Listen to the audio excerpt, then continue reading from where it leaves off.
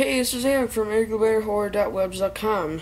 A link for that will be in the description box, as well as a link to my personal website, Twitter, and the Facebook page for Eric Loubert Horror. Now, today, my topic will be The Last Airbender, directed, written, and produced by M. Night Shyamalan. First off, before I go on with this review, I have to say, I know most critics have not really been liking this movie too much. And it's a shame, because M. Night Shyamalan has been in a little bit of a slump ever since after 1999's The Sixth Sense. Shyamalan has also been through a lot in the last couple weeks before the movie's release,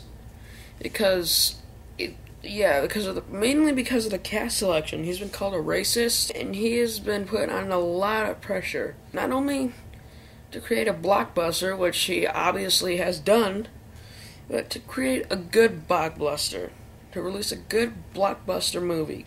In fact, this movie being a blockbuster was inevitable.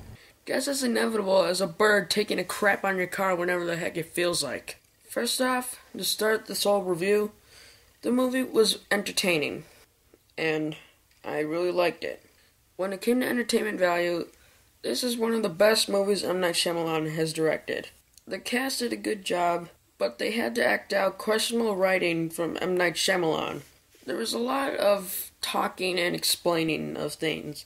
There was also some re-explaining of things, which was kind of annoying at some times. And explanations for certain things would occur through either a character telling a story or a flashback.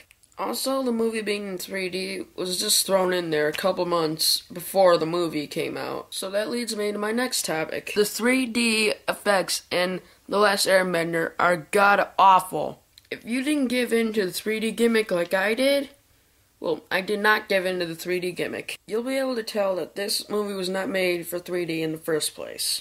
It was thrown in because 3D is in just about every movie thanks to Avatar, which happens to be the only movie that got people to love it with only special effects and no original plot. To defend my statement, go watch my video, Why Avatar is Not as Good as Everyone Says It Is. The link for that will be in the description box, and you'll be clearly able to see what link it is. So, other than the bad 3D and the large amount of talking,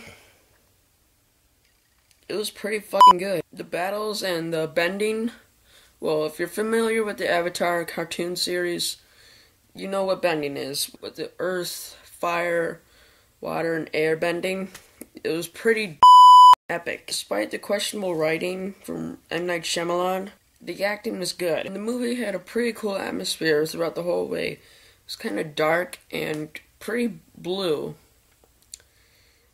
And you know, something's dark, but it also has a little bit of a blue tone to it. That's, I don't know. Just think of a live-action Atlantis movie. It'd be kind of that kind of atmosphere. It's pretty cool. And anyway, that atmosphere carried on throughout the whole movie, which worked out pretty well, considering M. Night Shyamalan's style. Overall, I give The Last Airbender 6.5 out of 10, meaning that it is worth watching, and if you want to be entertained, go see this movie.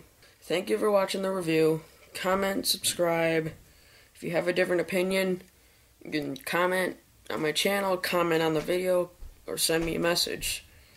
So thank you for watching, and have a good day, or night, whatever time you're watching this video.